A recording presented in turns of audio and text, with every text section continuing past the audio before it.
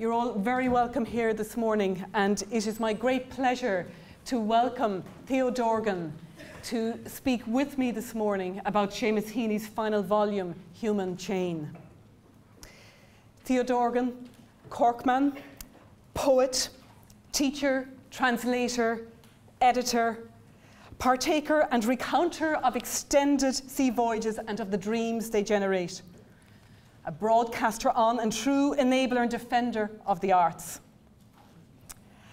Bernard O'Donoghue rightly called Theo one of the great keepers of the grail of Irish poetry in this current era. His books of poetry include The Ordinary House of Love, Rosa Mundi, Sappho's Daughter, Days Like This, What This Earth Cost Us, and Greek. And it is my tremendous pleasure to welcome him here this morning to speak to us of Seamus. All right.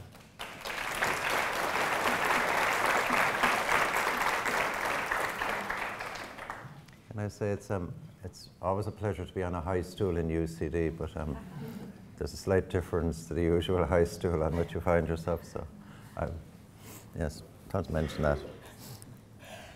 So, Theo, I thought we might begin this morning just to ask you to read one or two poems from Human Chain of your own choice. Okay.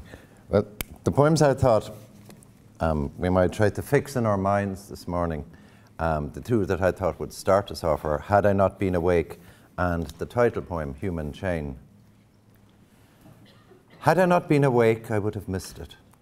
A wind that rose and whirled until the roof pattered with quick leaves off the sycamore and got me up, the whole of me a patter, alive and ticking like an electric fence. Had I not been awake, I would have missed it. It came and went so unexpectedly and almost, it seemed, dangerously, returning like an animal to the house, a courier blast that there and then lapsed ordinary, but not ever after. And not now. And the other poem, I think, and in a way these are the two keys to the volume, these two poems. The Human Chain for Terence Brown. Seeing the bags of meal passed hand to hand in close-up by the aid workers and soldiers firing over the mob, I was braced again with a grip on two sack corners, two packed wads of grain I'd worked to lugs to give me purchase, ready for the heave. The eye to eye, 1, 2, 1, 2, upswing onto the trailer, then the stoop and drag and drain of the next lift. Nothing surpassed that quick unburdening, backbreak's truest payback, a letting go which will not come again, or it will, once and for all. And I think those two poems matter because they speak to the double pulse of what sustained a most extraordinary life in poetry, which is the always ready openness to inspiration when it would come, the electric fence that's always on, ticking along at a low voltage, but delivering a charge when touched. So he's always on, he's always ready. Paula Meehan says, you know, all poems come from the muse, but you can't be just wandering around the world with her having to find you. It helps if you sit at your desk every day so she knows where to find you if she has a poem for you. And in the second poem, the title poem here, that's what Seamus is talking about, ready for the work. Because poetry is a conversation between inspiration and work. He says elsewhere in the book, he says that steadiness is the great virtue, and he was the steadiest man I ever met. He was steady as a rock, like Anchises, the feet sunk deep in the earth. But that's poetry. Language guards itself. Language comes down to us in a stream from the past, and we don't know what future it goes out into. And we're born into it. Nuala ni Gonal's lovely lines, Curas Maran extraver srotnachangan. I set my poem afloat on the stream of language. And some say the poet's business is to keep the stream of language clear. But you make little boats, little crafts, by craft. And you must be open to the inspiration, but you must be prepared with the 10,000 hours that go into learning the craft. So the steadiness of the work, the 1, 2, and you put it up. And it speaks of a sense of the cooperative. you know, these big sacks of meal, these big sacks of grain. It's work done in common in the harvest with others. You know, whether the poets who have come before or the poets who are standing by his shoulder at the time. It was one of Seamus's great virtues that when he said we're all in this together, he simply meant it. It wasn't being polite, it wasn't, well, I know I'm the greatest, but I'll let her. He meant it. It is a common cause, a common endeavour. And not just his common endeavour in language, his commitment to language, his common endeavour, was shared with his neighbours and his friends and his ancestors. He felt he was gifted and blessed to be able to shape the poems, but he knew that poetry is everywhere, in potentia. It's like Michael Hartnett used to say, I have words to hand, it's poems I cannot find. Thank you, Theo. Theo, can I ask you, how did you first get to know Seamus Heaney's work? Well, it was really very easy because when I was an undergraduate, when I was in first year in UCC, there was very little contemporary poetry being published. And it was a given, it was accepted as a given that Faber was the place to go to. So naturally, when you wanted to begin to educate yourself in contemporary poetry, you returned to Faber. And Seamus was the rising star. But he was also, funnily enough, he was being whispered about by people who don't read poetry. The name was known. They say that Cuchulainn was given the choice of a long life and to live his life until he would die of old age and inanition, or a short life with his name Amal Nanina in the mouths of the people. And it seemed like when I was about 17 or 18, people knew there was this poet Seamus Heaney, and people already had begun to nod respectfully at the name, who hadn't read a word he'd written. And when I was in second year in UCC, John Montague came to teach there, and Montague and Heaney were old friends. And he began to loan us the books, and of course then they were in the city library and so on. I was kind of intrigued by him because I thought he was terribly old-fashioned. Because at 17 or 18, you don't understand the value, and often the radical value of your own home ground, the radical value of what is familiar. So we were obsessed. I mean, you have to remember, we were the first rock and roll generation. Bob Dylan was our spokesman, you know, and Leonard Cohen was who, if we were lucky, we went to bed with people to. Do you know? Leonard is a great man to ease you through those first awkward undressings, you know the ones I mean? You know, a bit of Leonard in the background to take all well, not all, but some of the anxiety out of that. And it was always lovely to wake up to Leonard as well, you know, peace to his soul. But, you know, we were the electric generation. My day, I never had long hair, by the way. I had big hair like Jimi Hendrix. You could never get it to grow down. So you can picture me at 18 with, you know, a Rory Gallagher album or a Dylan album under him, and a denim jacket and a sleeping bag. You could go anywhere in the world and get a bed because there were heads just like you, man, everywhere in the world. So we were very conscious of belonging to this international generation. So we were reading Ivan Illich and Paulo Freire. We were reading Allen Ginsberg and Jack Kerouac and all of it, which all of you are now, but you're getting it second or third time round. I mean, we could reasonably expect to run into Jack Kerouac characters hitching across America, and unfortunately sometimes did. And some right spaces out there. And acid was new, and dope was new, you know. And so to come back to the farmlands of Balahi, you know, was not easy. But the way back, oddly enough, was through the war in the north. Because Seamus came out of those disputed territories. He came out of those places that were ripping themselves apart right up into the present moment in the news. So Balahi, nobody had heard of Balahi for 50 years, and then suddenly, Derry, Cookstown, 5 Mile Town, they're all right in your face in the up-to-date medium of television. So he came up as a shock then out of that. So after that, bit by bit, we began to negotiate our own ways, different ways back. Tom McCarthy, my contemporary in Cork and still my dearest friend, was probably the first, because he took himself back into Cappoquin to understand that the lineaments of history live in the ordinary, everyday where we live. That we live in history. That life is not elsewhere. So I began to find my way back into Heaney through the mid to late 70s that way, and it was a powerful education. Theo, that sense of, you know, where it's happening now being what matters, and the sources that you draw on, which are your first sources, and the empowerment of that through Heaney. Has your reading of him at various points of your life, has it had an impact at certain stages or points? Has that shifted, you know, as you have followed along with him through his career? Well, it's a very, very good question, and I can only give you a provisional answer because I think it's a process that's still going on. And I'm conscious that I'm not actually going to live forever. This has begun to dawn on me recently. And so I'm thinking now of how Seamus dealt with aging, and how he dealt with the inevitability of death, which is what the human chain is all about. It's a settling of his accounts before he dies, with it, the death he knew was not far off. So naturally, there's that. But I've come to a time where I was thinking, how did Seamus deal with the midlife, with the sense where you ask yourself, what promises did I make that younger self? What promises did I make myself when I was your age? And have I kept them? Have I been true to my word? Or has life been otherwise? And how have I coped with that change?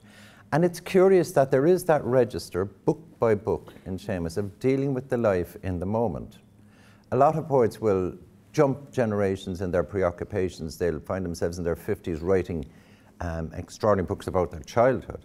John Montague, very late, into his late 60s, early 70s, wrote Time in Armagh, which, if you sort the chronology out properly, should have been his first collection, right? But he had a sudden panic and went back to his childhood. Seamus's thos, what's the English, measuring of the world, kept pace with his steady advance through the decades. And so that that part explains why he returns to the wound, the open wound that is the North, over and over again, like somebody in those Viconian spirals. He comes back again after 10 years and looks back down, and he comes back and looks down. He comes back to his mother in the kitchen. He comes back to the aunt with the meal scoop. He comes back to the coal man. He comes back to the birth of a child in the cottage, or he comes back to a neighbour's wake. These things come back cycle by cycle, but each time he's moved on and up, and in a sense in. So he revisits his own understandings, and he doesn't revise them, he recasts them. So he says there, as I say, that steadiness is the great virtue.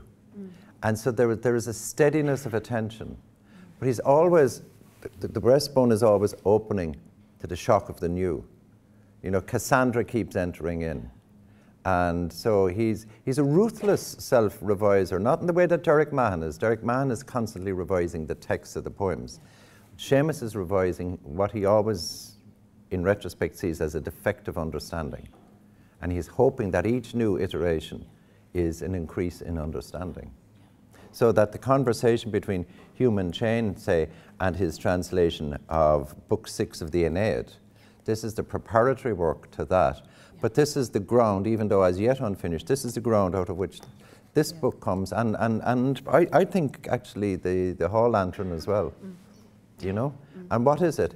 In the Aeneid, Aeneas goes down into the underworld in search of his father. And with Seamus, you could say, there is a perpetual return to a search for the father. Not in the Irish sense of feeling guiltily, have I let him down or have I fulfilled his promise, but a wish to understand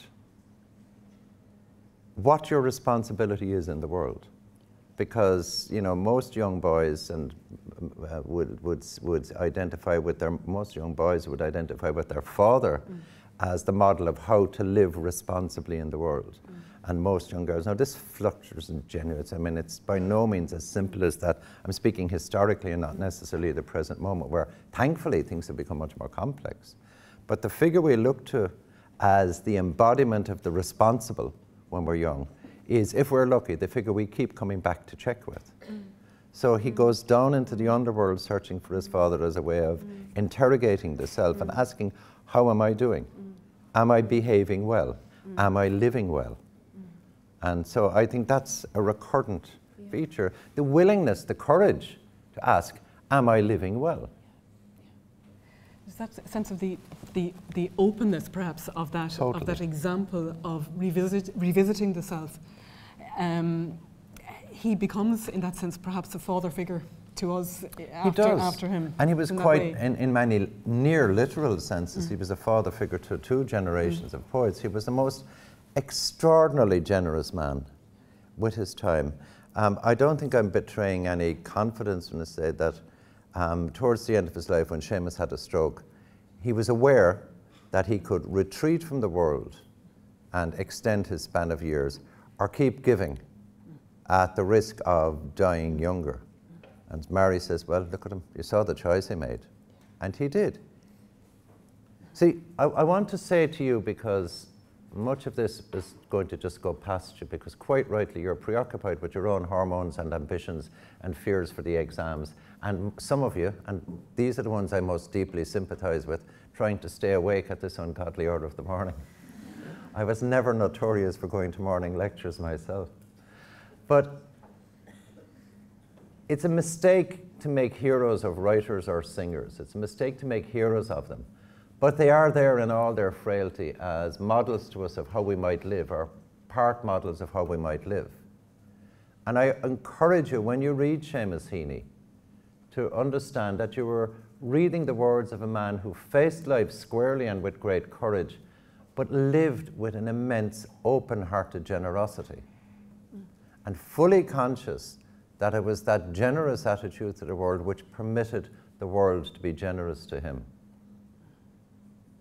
You know, what you put out into the world is what comes back to you. And Seamus put the best of his attention and the best of his honor in his dance with language, and language rewarded him. So you may now discount everything else I say this morning if you would do me the kindness of simply remembering that. To live with honor in the face of language. To respect yourselves when you write an essay. Say, does this reflect well on me? Is this the best I can do? Because this is me. You're not pretending to be somebody else. You're writing as yourself. And Seamus, like all the truly great poets, worked incessantly to write only as himself. To give honest witness, which is the poet's business. End of sermon. Thank you. Sorry, it's mornings that have a peculiar effect on me. Actually, Theo, something of what you're saying now is making me think about the title of this volume, Human Chain. In fact, what you've been speaking about over the last few minutes overall. Why do you think Heaney used or chose that title? He was a genius with titles, wasn't he? Like District and Circle. It came to him sitting on the tube, literally. But look at all the resonances. Human Chain, I think there's a double pulse. There nearly always is in Heaney's titles. It's, of course, the unbroken chain of human contact. I mean, we are bundles of accidents that come from bundles of accidents that come from bundles of accidents, all the way back to the Rift Valley in East Africa when you check back the mitochondrial DNA. And sometimes I think that everything has already happened and we are instances of the future remembering itself, you know? And that's the way it is. But it is passed on from mother and father to child to child to child to child. The human experience is passed on, obviously in a direct biological line, but also culturally. Francis Stewart had a notion of what he called the high consistory. He had elected a jury of the writers he most admired, and when he tried to write well, he tried to write something that would not embarrass him in front of those great writers. I mean, the one I would dread having my work judged by is Anna Akhmatova. You know, I would dread having my work judged by Anna Andreevna, because if she spotted a false note in a poem of mine, she wouldn't have much trouble. There are plenty of them. But that would really devastate me. I would be ashamed of it. And so when you start asking yourself those kind of questions, you see your lineage. So Seamus is in a lineage. And he's in a lineage with Hardy. He's in a lineage with Dante. And how marvelous to be able, without any self-consciousness, to see yourself as a kind of conversation with Dante. But the Aeneid is in his lineage chain, in his ancestral chain. All writers elect their own forebears. You place yourself in a line coming down from someone. Doris Lessing means a great deal to me. And her good thoughts about one of my books meant an enormous amount to me at a very shaky time in my life. So we elect the people that, you know, it's like when we were kids picking teams in the schoolyard, you know, you and you, so it's Dante, Mandelstam, Ovid, you know, and Mandelstam was important to Seamus as well. So there's that chain. And then there's the human chain just of relatives and ancestors and grandmothers and grannies and cousins and nephews and neighbours. There's a second sense, though, is that the human soul is fettered about and bound down with chains. The chains of this mortal existence. And that takes us back to the underworld, to the Avernus where no birds fly. And the sense that the soul is weighed down by accident, by mortality, by tragedy.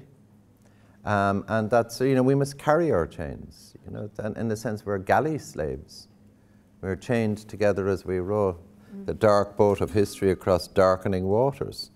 There's that sense, and there's the sense that we are prisoners, almost as if we're in shackles in Plato's cave and the world is passing outside and we must lift ourselves above that sense. So I think both those things are there. And then the other image that always comes to me is somebody is in trouble in the water and you form a chain to reach out to rescue them. Yeah. You know, that's a human chain, you know. Bringing them home. Yes, to bring them home. Yeah. Yeah. All of those things I think are implied in the title. That point of lift-off that you speak about, that rising of the self above, you know, out of the darkness into something as another dimension. Did certain poems, when you first read this volume, Human Chain, did they give you that kind of a sense of an electric shock, to borrow Seamus's own terms here? Well, they did, but you know, to be honest with you, that shock was nothing like the shock of reading the poems after he'd died and seeing how much was prefigured in the poems. Yeah. I mean, I think we all felt when the book came out that this was Seamus's Ave atque vale. We thought this is the valediction, this is the farewell. And we were horrified because we didn't want him to go, but he knew he was going. He knew he was running out of road. And so there was a poignancy in that, and which sets the hairs on the back of the neck standing. And of course that's doubled and redoubled now since he went. So it's very hard to get back through that second read to the first read. But there were poems in it that absolutely lifted me. A Kite for Avine, which was, will I read it? Please. A Kite for Avine, and it's every now and then in Seamus, back through the books, he writes poems for his children, and in this case his grandchildren. He wrote a Hazel Stick for Catherine Ann, for instance, which I might read as well if you like, or A Kite for Christopher and Michael. But Avine was his most recent granddaughter, and this is called A Kite for Avine. It's after L'Aquilone by Giovanni Pascoli. Air from another time and place, pale blue heavenly air is supporting a white wing beating high against the breeze, and yes, it is a kite. As when one afternoon all of us there trooped out among the briar hedges and stripped thorn, I take my stand again, halt opposite Anahorish Hill to scan the blue, back in that field to launch our long-tailed comet. And now it hovers, tugs, veers, dives askew, lifts itself, goes with the wind, until it rises to loud cheers from us below. Rises, and my hand is like a spindle unspooling, the kite a thin-stemmed flower, climbing and carrying farther, higher, the longing in the breast and planted feet, and gazing face and heart of the kite flyer, until string breaks and separate, elate, the kite takes off, itself alone, a windfall. And windfall takes us back to the opening poem, to that spark that happens when you're awake for it, that spark of inspiration.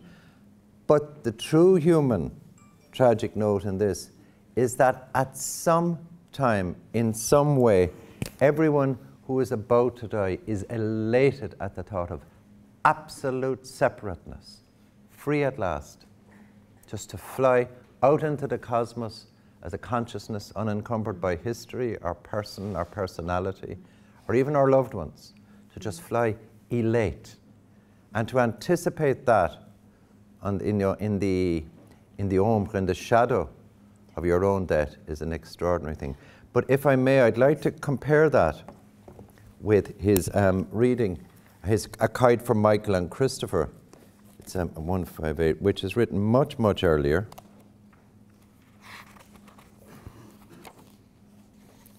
All through that Sunday afternoon, a kite flew above Sunday, a tightened drumhead, an armful of blown chaff. I'd seen it grey and slippy in the making. I'd tapped it when it dried out white and stiff. I'd tied the bows of newspaper along its 6-foot tail. But now it was far up like a small black lark, and now it dragged as if the bellied string were a wet rope hauled upon to lift a shoal. My friend says that the human soul is about the weight of a snipe, yet the soul at anchor there, the string that sags and ascends, weighs like a furrow assumed into the heavens. Before the kite plunges down into the wood, and this line goes useless. Take it in your 2 hands, boys, and feel the strumming, rooted, long-tailed pull of grief. You were born fit for it. Stand in here in front of me and take the strain. Now, the conversation between those 2 kite poems, and he was being absolutely conscious of Kite for Michael and Chris when he wrote the Kite for Avine, is the kite is pulling down. So what you sent to fly off up there, really, you don't lose the connection. And the connection is the long umbilical pull of grief and human sorrow. But also the human chain. Stand in here in front of me, boys, and take the strain of it. His 2 sons will take on where he took on from his father. And so it goes on, the long responsibility, the long confrontation with mortality and grief. And yet, turn it over, and years later, maybe 20 years later, knowing he is now inside the undertow, the outflow of his own mortality, and he writes this beautiful poem for a new grandchild, as if she's somehow going to fly free of history, that she will not be pulled down by the long, sagging tail of grief, will fly up elate. Do you know, what a word to find in a poem about a kite, elate.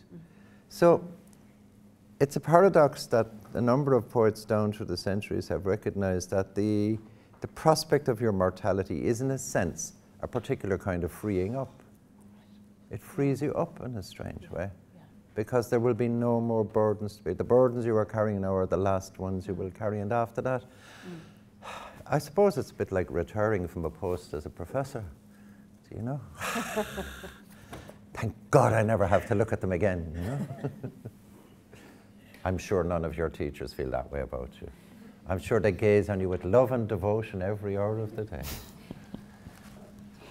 Theo, I want to talk to you for a moment about the poem Album, where Heaney writes, great proofs often come of a sudden, one-off, and then the steady dawning. How do you think, and I think you've already begun to speak about it, how do you think illumination comes about in this volume, and what kinds of illumination really strike you here? Show me, what page is that on? Because I want to have it in front of me while I talk to you. It's album 5. So oh yeah, of course it is. I actually think I had a sticker on that. Yep, it's near the beginning of it. Yeah, here we go. Oh yeah, here we are.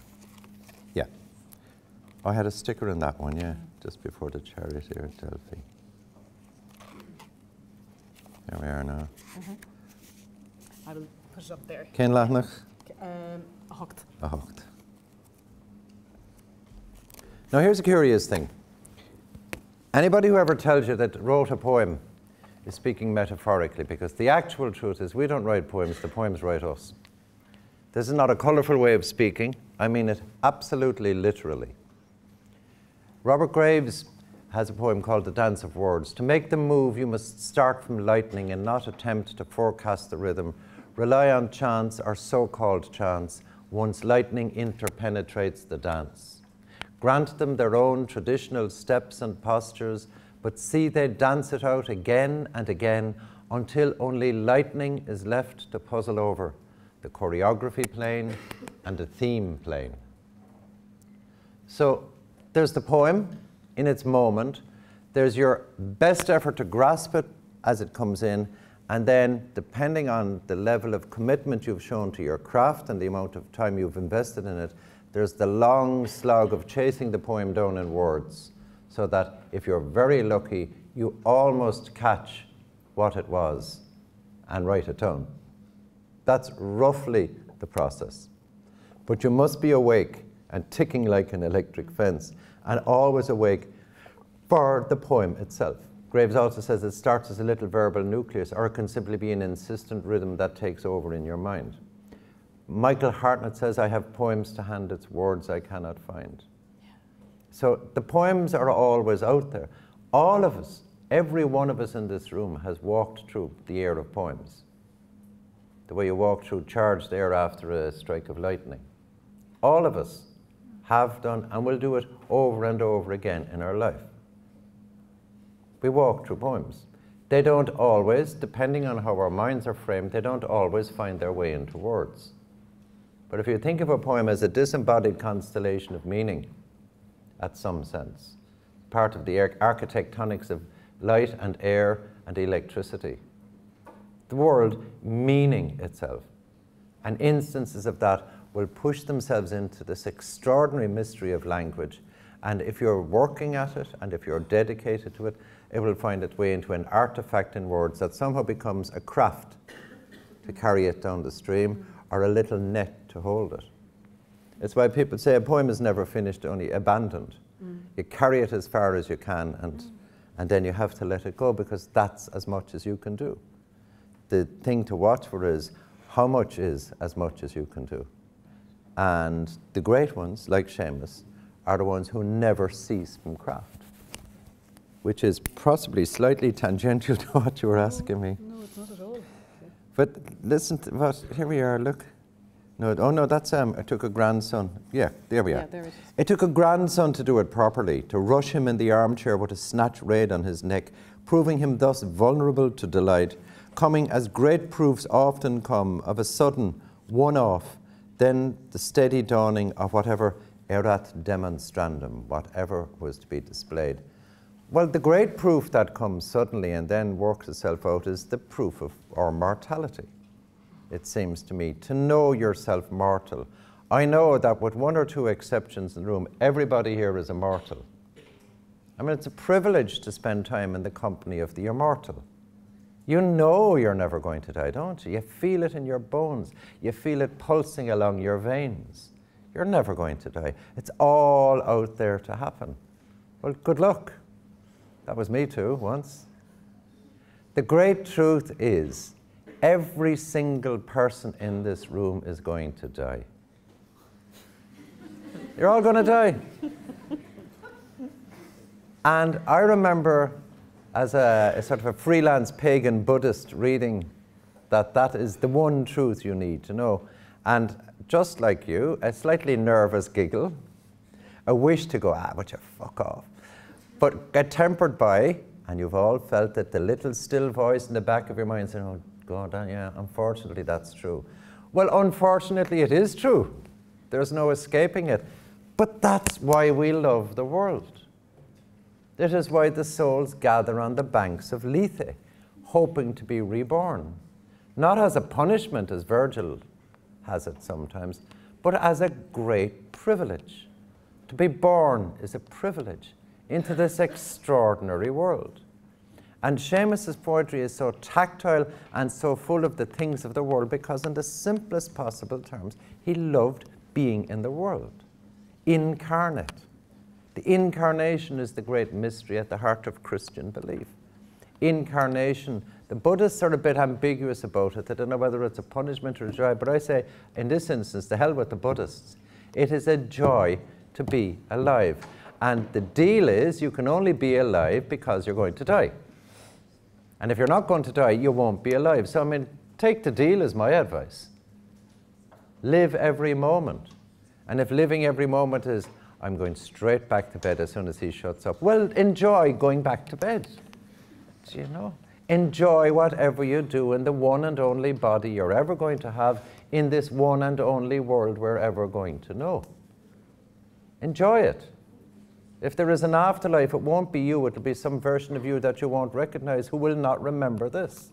So enjoy the world. That's what poetry says, what all poems say.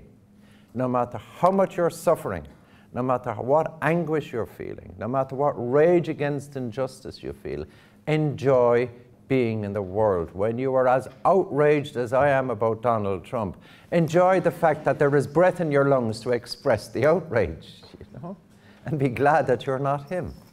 That poor, sad bastard. He hasn't a clue. You read what he says, he does not know how to be alive. He's a caricature of what a human being should be. And you're all, if I can tell by looking at you, infinitely superior to him, even if only in your own minds. So enjoy being superior to him. But enjoy the next breath you take and the next one, because it's one in a finite sequence. Don't waste it. One of the reasons we make paintings and books and music is to augment that breath by breath, one and only life we have. It doubles it, it enriches it. Immerse yourself in this book and be Seamus Heaney while you're reading it. Be that sensibility. Be Ivan Bolan, be Paula Meehan, be Tom McCarthy, be Bob Dylan, be Leonard, peace to his soul. Be all those things. Books allow us to cheat the game. We can be more than ourselves while being ourselves. I mean, what's not to like? You're all dying to get to bed with somebody so that you can be that person as well. That's the only reason you really go to bed with somebody, is to be them as well. So you can do it in books with a lot less anxiety about what your mammy is going to say.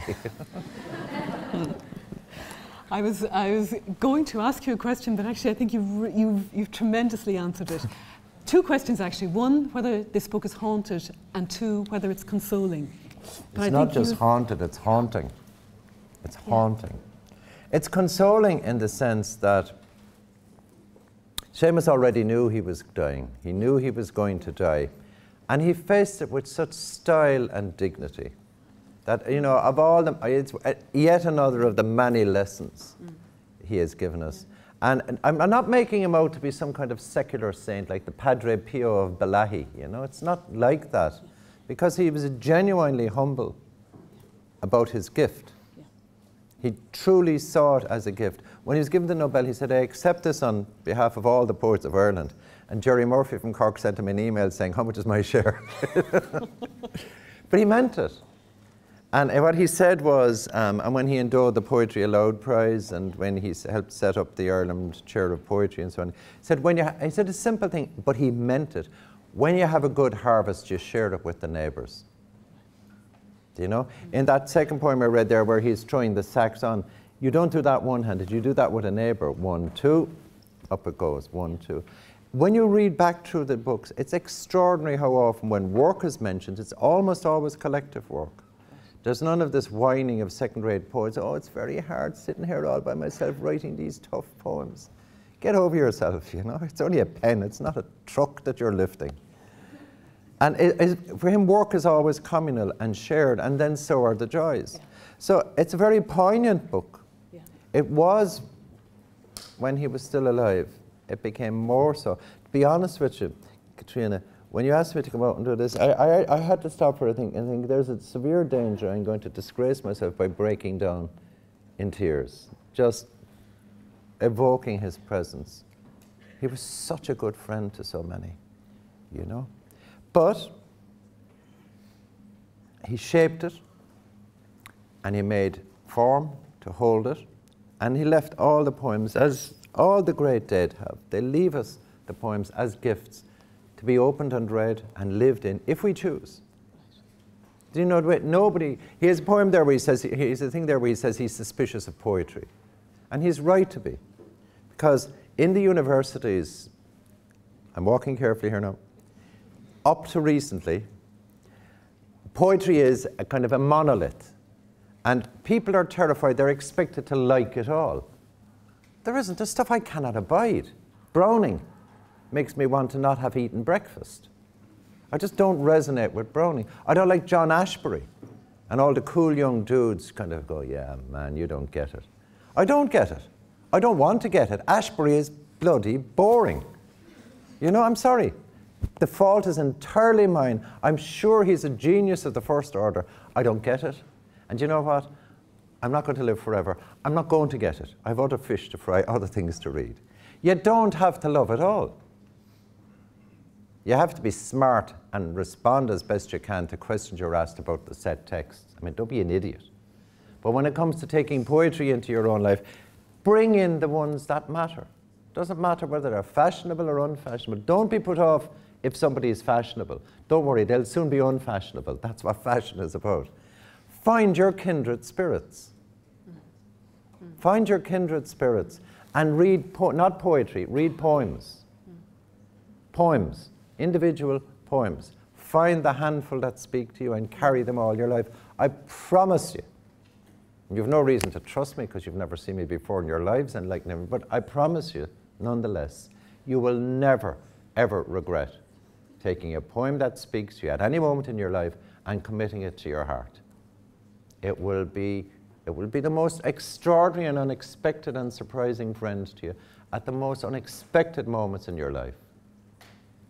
There's a poem by the Russian poet Osip Mandelstam that I love.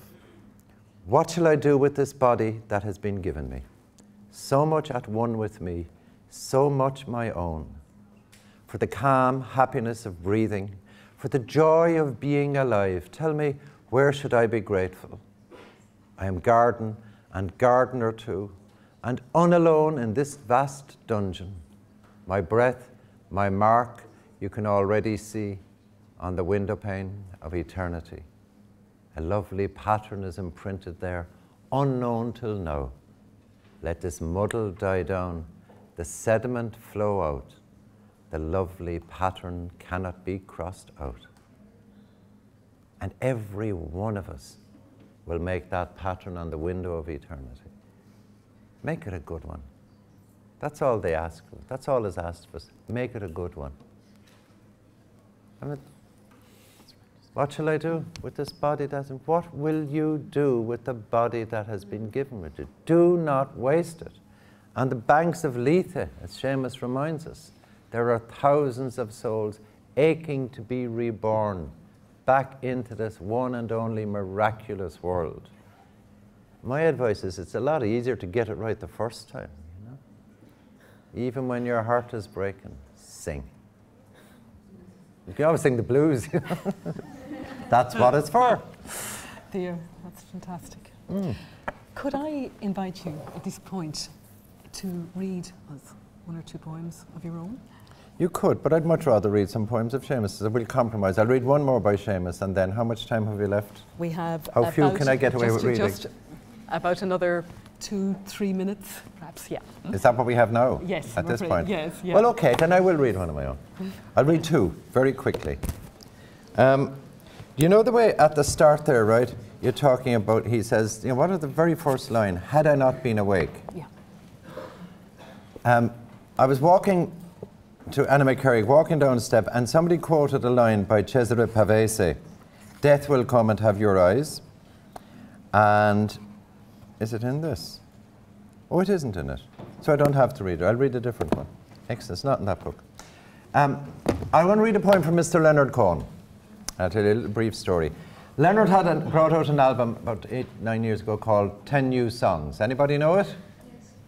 One, I have one friend for life. Two, good man. Right, you get a gold star today.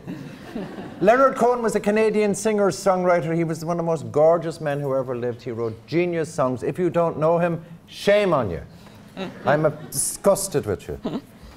Rectify this immediately. I will be back here next week at the same time to check that you've been listening to him. But Leonard wrote a wonderful song called Say Goodbye to Alexandra Leaving. And I'm listening to this and thinking, that's wonderful. Hang on a second.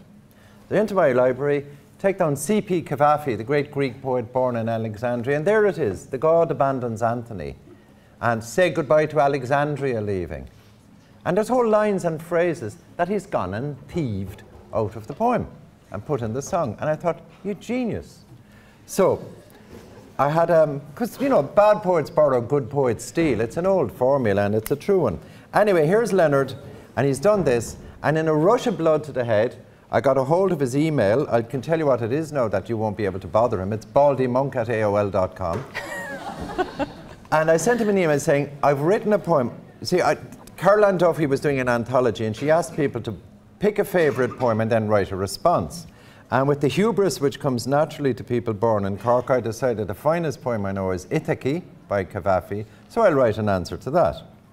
And so I wrote to Mr. Cohen and said, I've written a poem.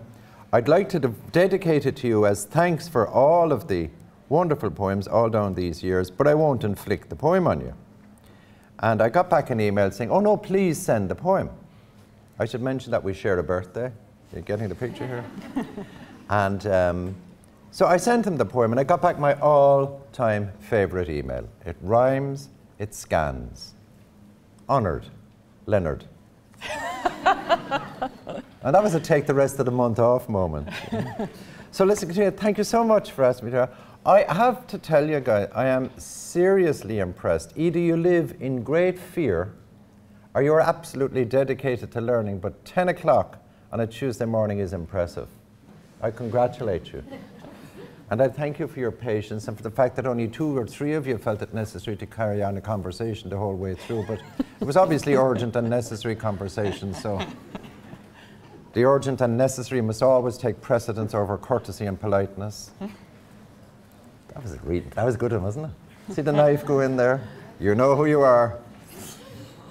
So, do you know what? This school has transformed. This has become the best school of English in the country. It's just such a joy to be here.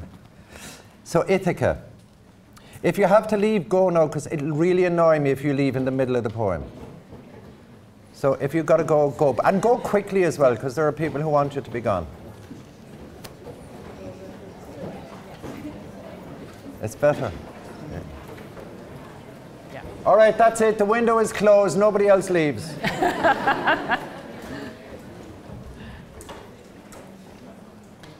All right, we let them go. It's better because they're peppering and they'll start drifting in ones and twos. Yeah.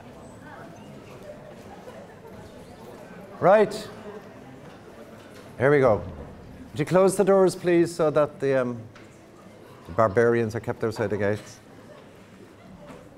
So for Mr. Leonard Cohen, may he have peace on his journey, Ithaca. The premise of the poem is that Odysseus comes home, sorts everything out with Penelope, they live a little life, Penelope dies, Telemachus goes away and has his own life, and I just don't see Odysseus sitting down there counting his sheep headage payments like a farmer for the rest of his life. Sooner or later he's going to head out again, yeah? So, when you set out from Ithaca again, let it be autumn early, the plain leaves falling as you go, for spring would shake you with its quickening, its whispers of youth. You will have earned the road down to the harbour, duty discharged, your toll of labour paid, the house 4 square, your son in the full of fatherhood, his mother, your long beloved, gone to the shades. Walk by the doorways. Do not look left or right. Do not inhale the wood smoke, the shy glow of the young girls, the resin and pine of home. Stand there and hold their gaze. They have been good neighbours. Plank fitted to plank, slow work and sure, the mast straight as your back. Water and wine, oil, salt and bread. Take a hand in yours for luck. Cast off the lines without a backward glance and sheet in the sail. There will be harbours, shelter from weather. There will be long, empty passages far from land. There may be love or kindness. Do not count on this, but allow for the possibility. Be ready for storms. When you take leave of Ithaca, round to the south, then strike far down for Circe, Calypso, what you remember, what you must keep in mind. Trust to your course, long since laid down for you. There was never any question of turning back. All those who came the journey with you, those who fell to the flash of bronze, those who turned away into other faiths are long gathered to asphodel and dust. You will go uncompanioned, but go you must. There will be time in the long days and nights, stunned by the sun or driven by the stars, to unwind your spool of life. You will learn again what you always knew. The wind blows everything away. When you set out from Ithaca again, you will not need to ask where you are going.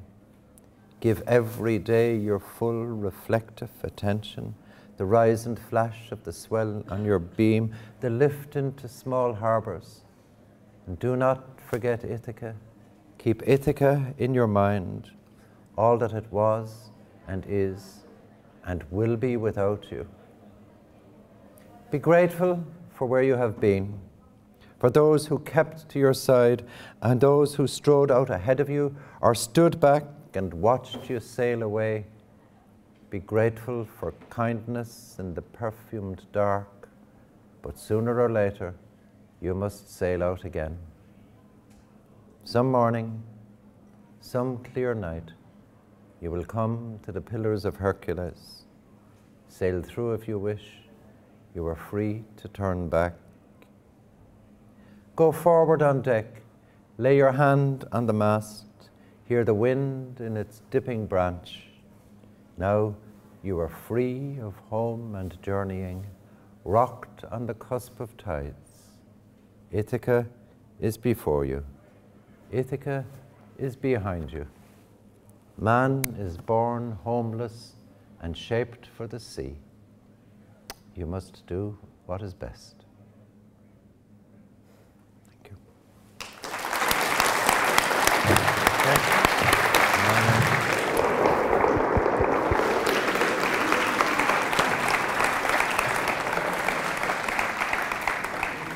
Theo, I think, has taught us how to trust to our course.